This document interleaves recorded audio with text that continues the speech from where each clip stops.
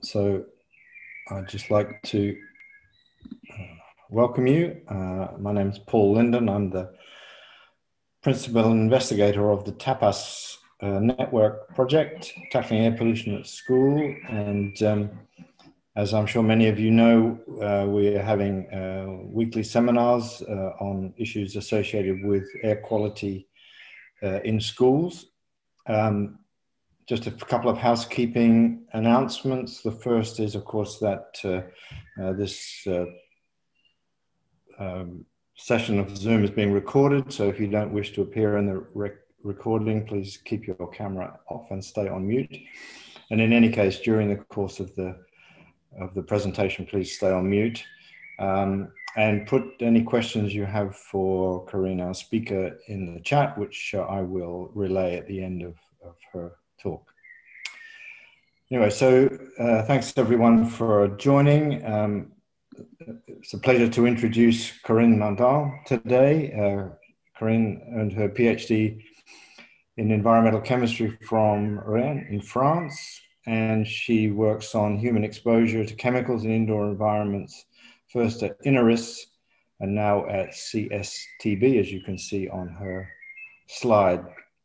She leads the French Indoor Air Quality Observatory, created by the French government in 2001, which carry out nationwide surveys on IAQ in buildings, and collaborates with the World Health Organization and the European Joint Research Center on projects related to indoor air quality.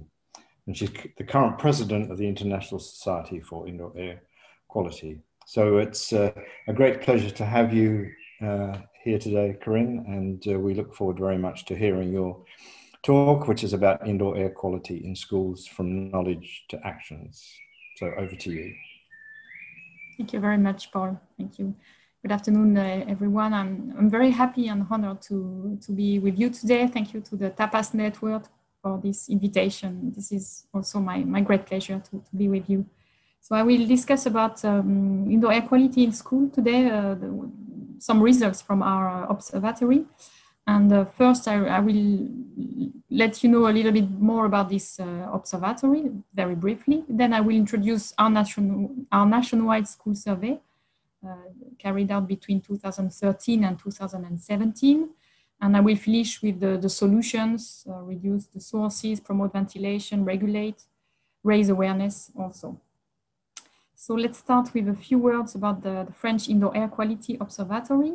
So this observatory was created in 2001. We are celebrating our 20 years old this year. Our objective is mainly to coordinate and develop indoor air research activities at a national scale. It will be illustrated with the school survey I will show you in a minute. The objective is to improve knowledge on indoor air quality in buildings, mainly to support public policies. Our observatory was built by the French government to help them in doing new regulation or doing prevention policies. So the first target is public policies, but we are also targeting the professional, health professionals, building professionals, and also the general public.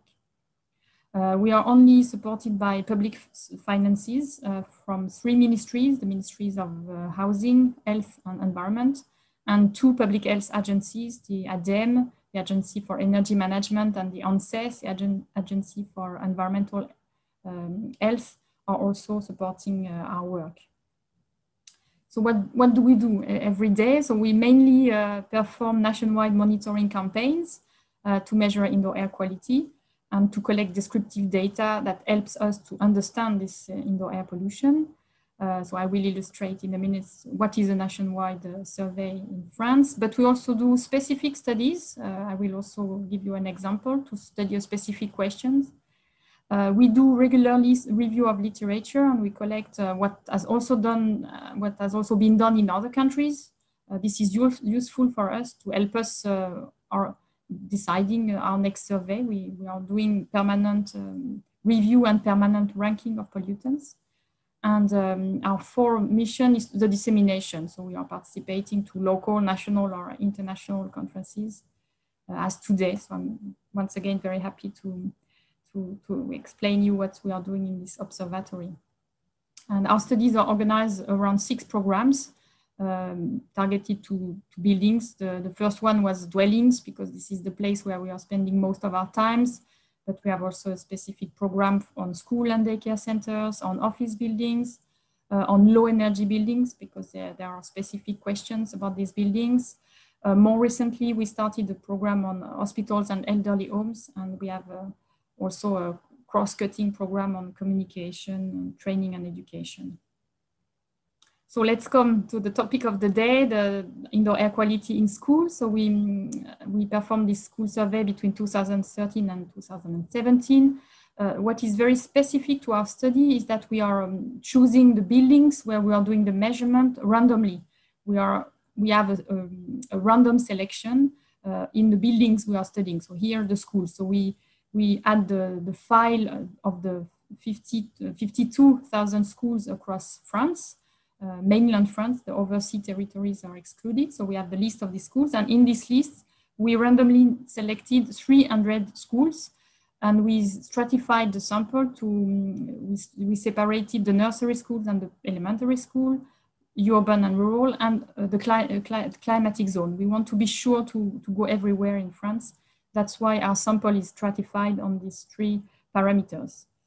And so why 300 schools? Because we calculated the number based on the precision we are expecting on the measured concentration. And so we studied, we targeted the 10% accuracy on median concentration of VOCs. This calculation led us to instrument 300 schools, and exactly we went in 308 classrooms and 602 classrooms, 308 schools and 602 classrooms. So this sampling design allows us to extrapolate to the whole country, because each school that is instrumented has a sampling weight. So the results the measurement result in these schools is extrapolated to the full sample of schools in France. That's why that's why the ministries are working with us, because they have data for the whole country, for the whole building stock of schools or of dwellings or offices. So coming to the parameters that we measured in this school. So the measurements were done over 1 week, from Monday to Friday, the school week. And so you see on the picture the type of device equipment we have in each classroom. So we did online measurements during this week: carbon dioxide, temperature, relative humidity.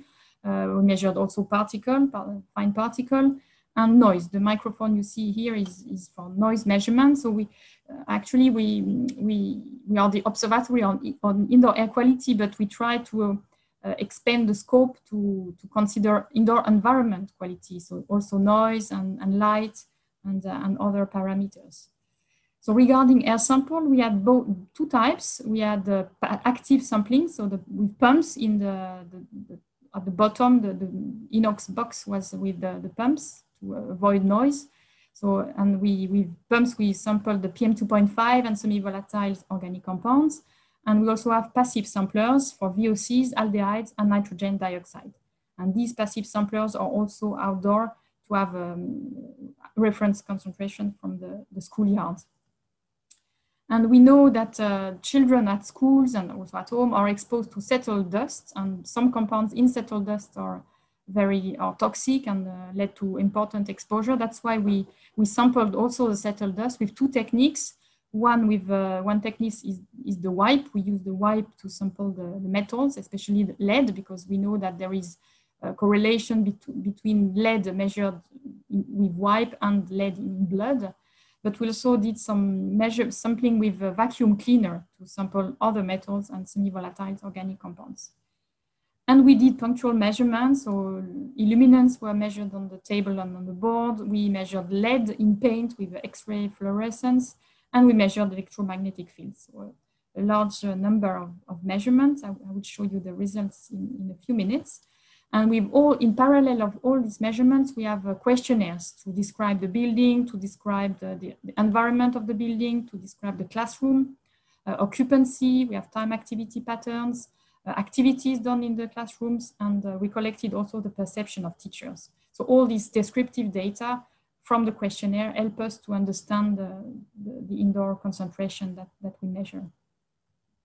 So let's come right now to the results. So we observe positive things. We observe in French schools low nitrogen dioxide concentration and also low VOC concentrations, lower at schools compared to dwellings. And the four critical issues that we observed in parallel are regarding fine particles, PM2.5, semi-volatile organic compounds, the lack of ventilation, that is very common, maybe the same situation in UK, and lead in paint. So I will give you a little bit more detail for each parameters regarding first the PM2.5. So the median concentration was at 18 microgram per cubic meter. So the guideline value of WHO, it's a long-term guideline value, but if we compare the 1 week measurement with this long-term guideline value, it was exceeded in nearly all the classrooms, 96%. So it's, when we compare our result with results from other schools in Europe, this is not particularly high, but nevertheless, we are a bit surprised because we have the same level in schools compared to dwellings. But in schools, we are not smoking, we are not cooking, we are not using incense or burning candles. So we think that PM is a real problem in schools because it should be lower than at home, but it probably comes from outdoor, from the traffic. So this was the first alert. Second problematic point is about semi-volatile organic compounds. So we measured 52 SVOCs, pesticides, synthetic musk, polychlorobiphenyls, phthalates, both in the air and in settled dust. So you see the cartridge used for air to sample gas and particulate phase. And you see on the right the devices that we use at the end of the vacuum cleaner. We have a cellulose cartridge to collect the dust just at the beginning, not to pollute the dust with phthalates from the vacuum cleaner, from the plastic. So here you see on these two graph the median concentration of some SVOCs, and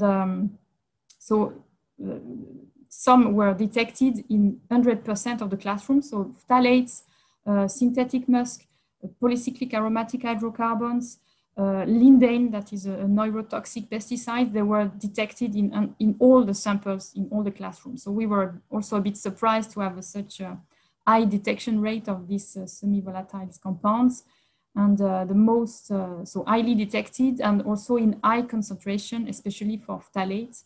You see that in the air, the median concentration of phthalates, but also of musk, are over 1 nanogram per cubic meter. And in settled dust, phthalates also predominant with median concentration over 1 microgram per gram of dust. The third point is the ventilation. We have, I guess maybe as in UK, we have a limited number of schools that are equipped with mechanical ventilation, only 1/4 of schools. So the 3/4 of classrooms are just relying on window opening. And we know that window opening is not so common for many reasons, safety reason, for energy saving. So we created an index that is called the ICON index, air stuffiness index, based on the CO2 concentration to have an easy rating system of the air stuffiness.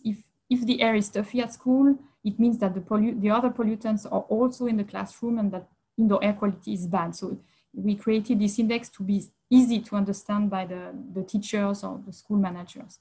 So this index is based on the CO2 concentration. I will not enter into the details, and it's from 0, no stuffy air, to 5 extreme. It means that all the times during all the measurements, the concentration are above 1,700 ppm. So when we look at the distribution of the ICON index in French schools, we observe that 40% of schools have at least one classroom with a high air stuffiness index. That means equal to 4 or 5.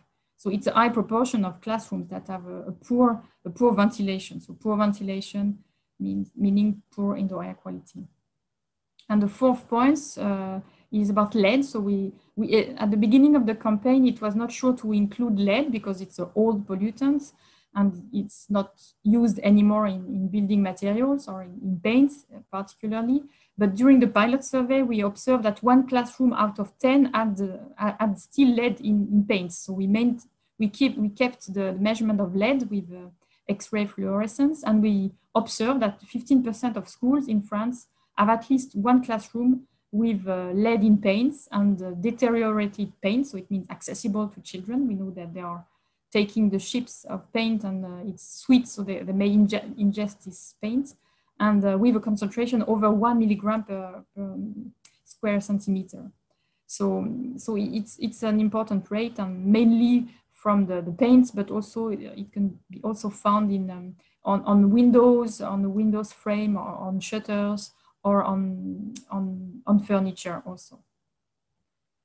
So the good thing is that volatile organic compounds, even if they are detected in most of the classrooms, so 80% of the classroom have formaldehyde, acetaldehyde, hexaldehyde, benzene, detection rate were lower for phenol and for perchloroethylene and hexane also. And we have guidelines value in France for only 2 chemicals in indoor air, for benzene and for formaldehyde. And the guideline value was exceeded in 17% of classrooms for benzene and in 23% of classrooms for formaldehyde. So it's still an important percentage, but not so high. So the values are not exceeded so often. And compared to dwellings, you see the blue bars are the median in schools and the green bars are the median in dwellings. So we did a similar survey in dwellings earlier between 2003 and 2005, and all the concentration in schools are lower. So maybe it also may be due to the time, because it was older and the concentration were higher, especially in organic solvents, but it's a good point. Concentration are lower at schools compared to dwellings. So except for formaldehyde, we have around the same median value, around 20 microgram per cubic meter, hexaldehyde also, and PM2.5, as I was mentioning earlier, we have the same median value as in dwellings, what is a bit surprising because we have no combustion in classrooms. And we studied also the combined exposure of pollutants. So we measured many compounds. So we did clustering to identify the group of classrooms that have the same pollutants in air, both in air and in dust. And we identified, we characterized 5 types of pollution in classrooms. So we have 21% of classrooms with high concentration of the pollutants, both in air and in dust. We have 19% of classrooms with high concentrations, but only in air, and 24% of classrooms with high concentration, but only in dust. 17% of classrooms are only polluted with phthalates.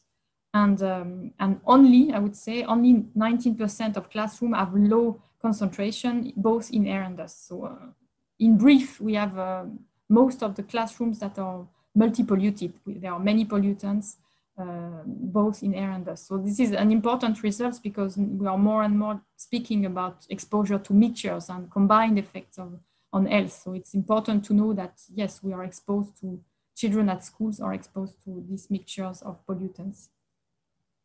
So now we have lots of data that has not been analyzed yet regarding thermal comfort, noise, light, and we are right now looking at the determinants of indoor pollutants such as lindane, because lindane is forbidden since around 20 years in France, but we still have lindane in air and dust. So we try to understand what are the sources, and we do the same analysis for formaldehyde. So now the last part, and maybe the more useful, what are the solutions? What do we do to improve indoor air quality in classrooms? So the first tool, the first measure is source control. We need to limit the sources, the emission sources in classrooms. And I show you here a French regulation, not specific to classrooms. This is for all the buildings. Since 2013, it's mandatory in France for the building materials and the decoration products to have to label. So we have a label, as you see on the picture, with a letter from A+ to C, indicating the emission of 10 VOCs and aldehydes, and TVOC. So the producer of these products, they need to do measurement in emission chambers, or they need to show that they don't have these chemicals in the composition. And according to the emission, the concentration in the chamber, each compound is classified between C, high emission, or A+, low emission. And at the end, the worst note for one compound gives the final note to the product. So it's useful. A consumer can choose a product with lower emission. And now, when the people are building new schools in France, they all want A+ products only. So this is a way to reduce the sources of pollutants. And among other sources, there are also the cleaning products. And we observed in our studies that cleaning products we think it's a high contributor of indoor VOCs in classrooms. And I show you here the results of another survey, a survey we did earlier for the ministry, where we did a building audit in 310 schools and daycare centers across France. And we asked for all the cleaning products that were used in these schools. And we observed that a high number of products are used. 584 products were listed, from 1 to 7 products used per building, on average 3 or 4 products. So it's a lot of different products used to clean soil or windows and the boards. And then to try to analyze and to describe the substances that are in these products, we looked at the safety data sheets. So the first result was that these safety data sheets are not available. We managed to collect only 37% of the safety data sheets from the product. So information is missing, even if people are paying attention to cleaning products, that we don't know what is in the product.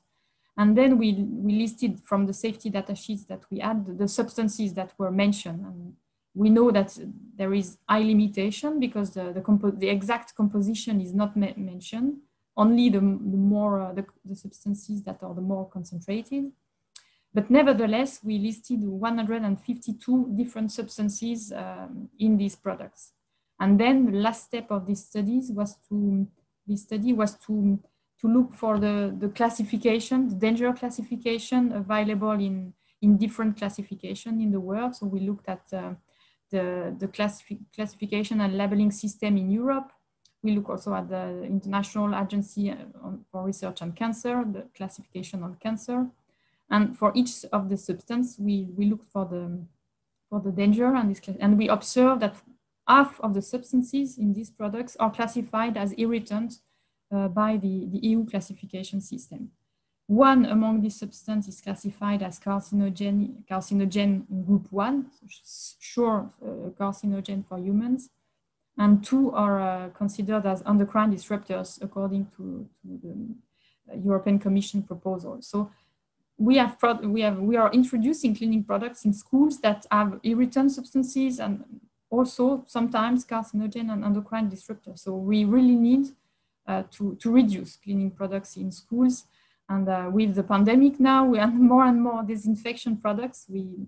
It's a balance, of course. We need to fight against the virus, but we also need to pay attention not to introduce too many chemicals in schools and in buildings in general.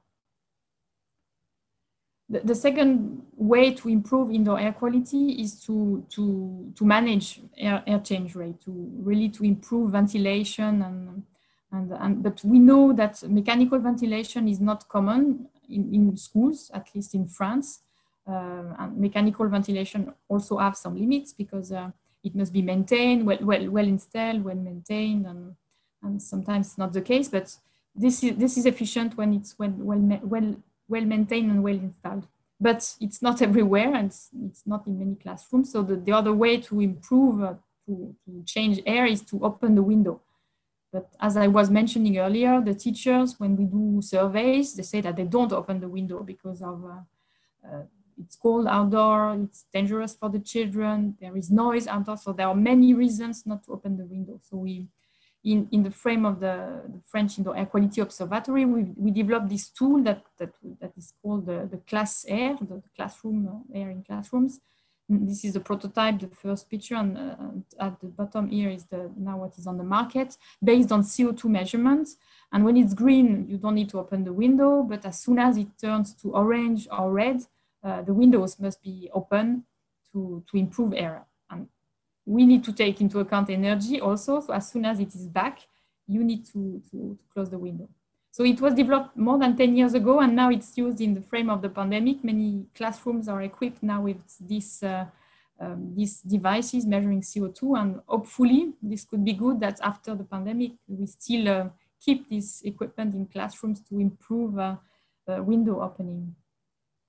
And so we tested these tools before putting this equipment on the market. It was tested in different studies before, and I show you a study carried out in the Alps, so in the mountains, in the very cold climate. So the school manager did not have any mechanical ventilation, and it was cold in winter, so they did not manage to convince the teacher to open the window. So we tried to raise awareness to the teachers, and we use this device, and you see the results on the bars on the left part are for nursery schools, and on the right side for elementary schools. And you see both without a strategy and without and with. So here the strategy was to use a traffic light indicators. And you see that using the traffic light indicator reduce the air stuffiness, because what is shown is the proportion of classrooms with according to the icon index, the air stuffiness index. And you see that with the strategy, there are a higher proportion of classrooms with a lower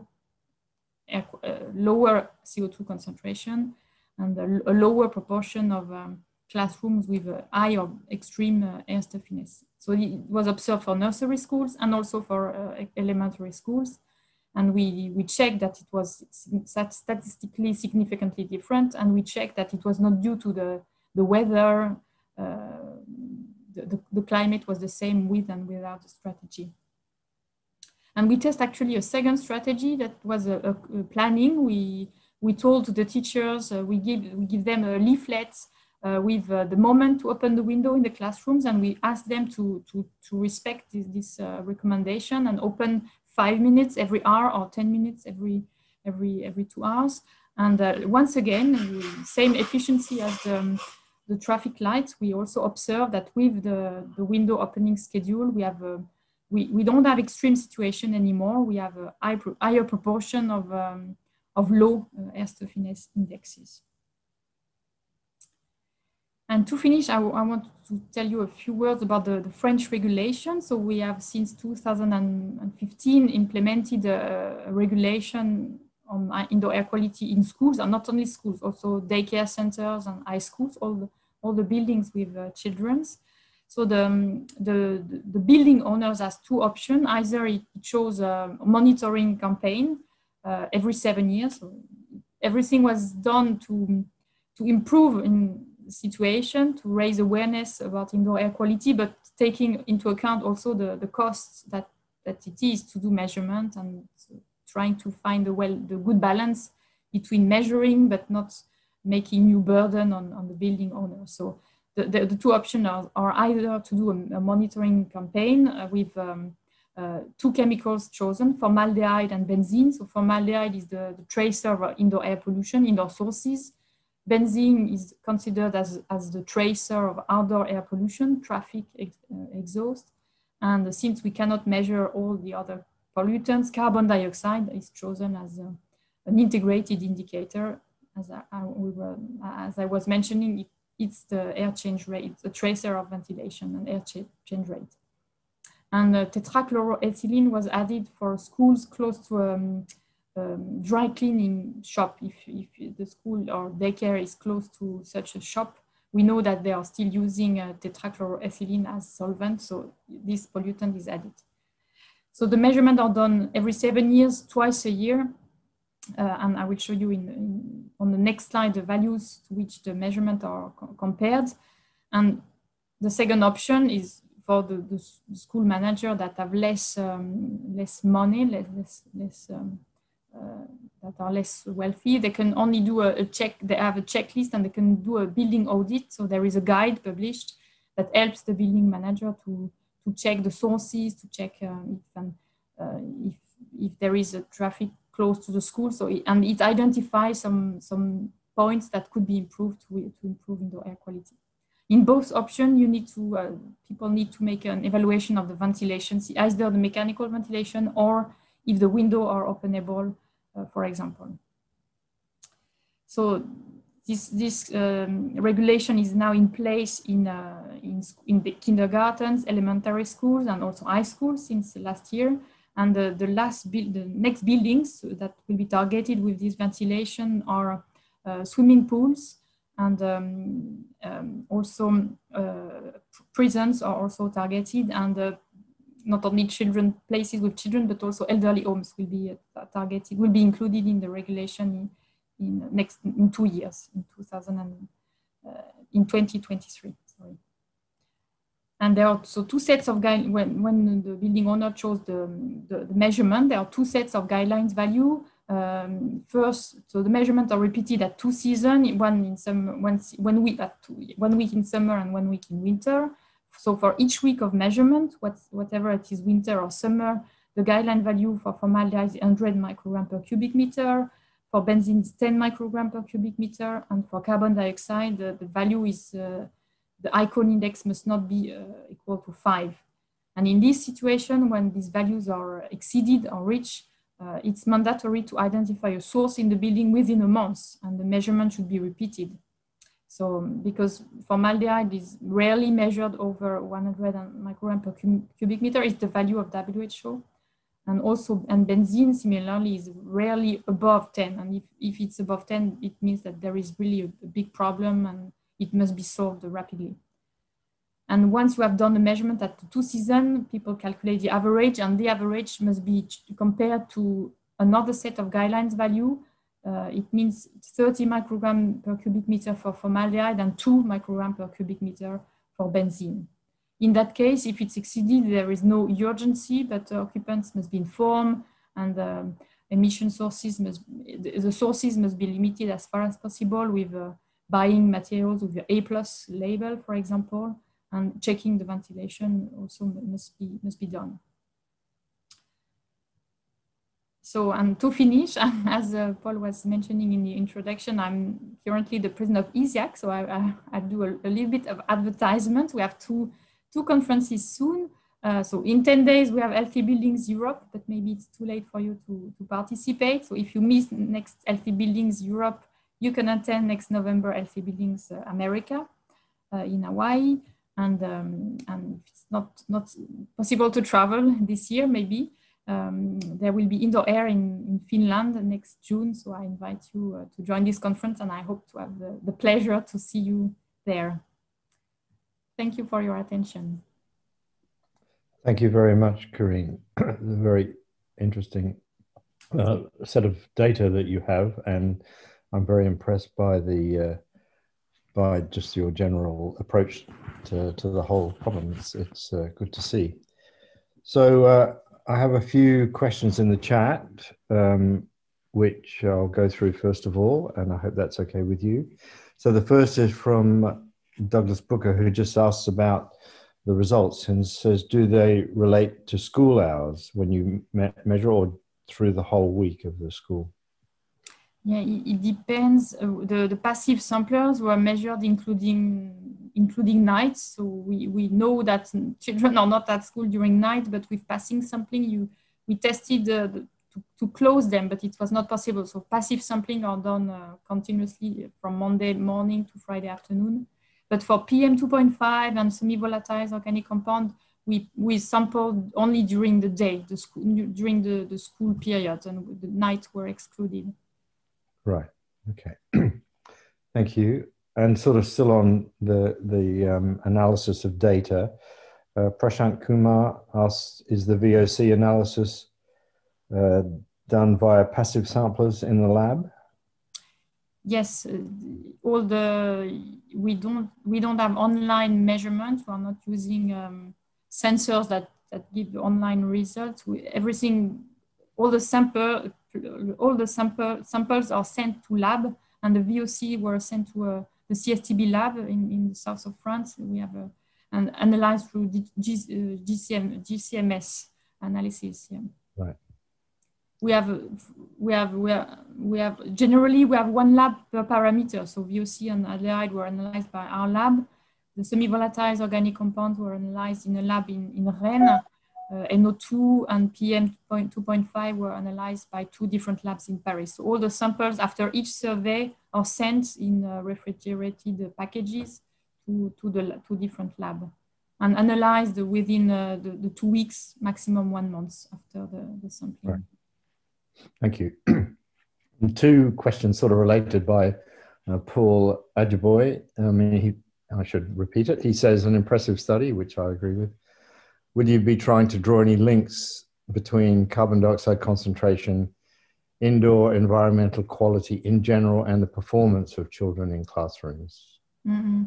Yeah, this is a good idea. We wanted to do this to compare the indoor pollution with performance, but we were not authorized to do it because in the survey, we did not collect the school note or the exam results.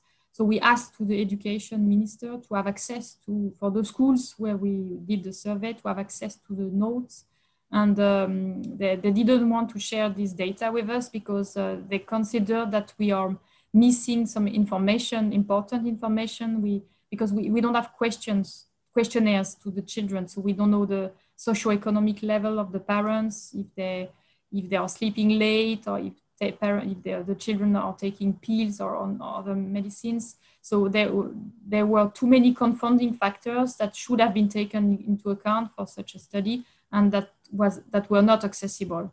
So we didn't study unfortunately, we would have loved, but we could not because we didn't have access to the notes, and we were missing too much data. Yes, I realize it's hard to make those kind of connections, isn't it? And because there's so many variables as well as indoor air quality and so on. And it's difficult to organize such a survey. So we are always asked to why did you not collect data on children's health or health of the teachers, but or take blood samples or urine. But it's difficult to do all these measurements. So adding more data, health questionnaire is more ethical approval, and it would have been too complicated to add questionnaires or taking blood samples or urine samples would have been really, really complicated. That's why we are only describing indoor environments, but not health of the students, the pupils. Sure. And Paul also asked sort of related questions about your traffic light signal for opening windows. And he said, what are the criteria for going from green to amber to red? We are using two levels. In France, the CO2 guideline value is 1,300 ppm. So before the pandemic, now the value should be lower. But before the pandemic, the guideline value of CO2 must not be exceeded is 1,300 ppm. So the 2 thresholds we are using is 1,000 ppm. Turning from green to orange is exceeding 1,000 ppm, and turning from orange to red is the concentration is higher than 1,700 ppm. So the 1,000 and 1,700 are sort of framing the guideline value, the mandatory value. That's why we have these 2 thresholds that allows turning to orange and then turning to red. And sorry, I missed what you said. Is that pre-pandemic or as a result during the pandemic? Pre-pandemic, because now the CO2 value recommended in schools is 800 ppm. So it's much lower. So it was I think we're thinking of similar values here from the point of view of infection risk and so on. Henry, you have your hand up. Why don't I let you ask a question? Thank you. Sorry, I'm on a touch screen, so I just couldn't face typing it all out. Corinne, that was a fascinating talk, and I was really interested in a whole lot of it. I will be sending you an email, but in particular, we've the government here has been thinking a lot about the extent to which to recommend and possibly even fund CO2 monitoring in schools. And I think there's a lot of data out there about CO2 levels in schools and some data about the implications. To date, until your talk, I hadn't seen any information about how occupants might respond to knowing their CO2 levels. And I particularly liked the other slide you showed, which was about sort of telling them when they should have their windows open. The data on that slide, you seem to categorize it into 5 classes from none to extreme, I think it was. And I just wondered what exactly those classes were. Yeah, so you see on the screen, yeah, we are using the same. Okay. The threshold I mentioned for when you have the traffic lights, we have these 2 thresholds, 1,000 and 1,700 ppm. So right. The categories actually we did a lot of measurement, and we did a lot of studies to analyze what is the best. Is it 6? We have 6 levels, so we tested 5 levels, 3 levels, 4 levels. We tested different thresholds here. There were many tests, and at the end we concluded that these 6 levels with these two thresholds were the more the more discriminant, the more relevant for it. The classrooms were equally distributed, more or less, in these categories. That's why we did a lot of data analysis to come to these 6 levels and these thresholds. But it's not connected to health or school performance or physiology of occupants. We hypothesize that more CO2 there is, the worst is the indoor air quality. So the idea is to reduce the more, as far as possible, to reduce CO2 concentration. And just very quickly, you showed that, you know, both strategies had a positive impact. I just wondered over what time period that was and whether you felt that actually that impact would be sustained over periods of years. Mm-hmm. Yeah, this is a good point. The first study we studied 1 week without, 1 week with the traffic light indicator, and 1 week without. And it's too short. We observed that with the traffic light, the air stuffiness was reduced. But as soon as we were removing the traffic light, the 3rd week, the teacher was having, again, his bad habits and not opening the window. So it's too short, 1 week. In the result that I presented you, it was 1 month without, and 2 months, it was longer. And we asked to the teachers 3 months later, did you keep your habits? And most of them, not all of them, but some of them were keeping their habits of window opening. So you're right, it's a question of habits, and it must be long. People must be trained with the traffic light to have so that it's automatic to open the window. And if you don't have this traffic light, and if you have it too short, on a too short period, you don't change your habits on the long term. Thank you. I'll be dropping you an email. Thanks, Henry. We asked the teacher if they were preferring some noise, not noise, but if they were preferring a music or a sound, and most of them were preferring the visual indicator. Right. And there is always a proportion of teachers that disagree. So maybe 10% were complaining because it was distracting the classroom, and some pupils wanted to open the window as soon as it was turning orange. So in some cases, the teachers were not satisfied, but a minor, it was a small percentage. Yeah, you can't please all the people all the time. Exactly. If we manage to raise awareness in a half of the people, it's already good. Yes. So while we're on the ventilation subject, there's another question here from Paul Seish saying, Harvard Chan's Healthy Buildings program is urging us to provide ventilation rates of around 18 litres per second per person. Given ventilation rates in classrooms in France and the UK are low, do you have any thoughts about how we address that challenge? No, that we are. I would say that what we observe is when you have a mechanical system, it's easier to reach this value. So yeah, having a mechanical system, we show in this, when I didn't say this, but when we observe the group of pollution, we combine this group of pollution with the building characteristics. And what we observe is that the highly polluted classrooms are old schools, not maintained, and without mechanical ventilation, and in rural areas. So, and the schools the classrooms that are low polluted are all equipped with mechanical ventilation systems. So it's clear that we should have mechanical ventilation. It's better, and we could manage to reach this air change rate with mechanical system. Right. But maybe we need also to save energy, so we cannot install everywhere this mechanical ventilation system. So I would say my personal opinion is it's a case-by-case situation. Not all the classrooms in the country needs to be mechanically ventilated. There are some places that are not polluted, where maybe the building design is so that it's easy to open the window with no risk.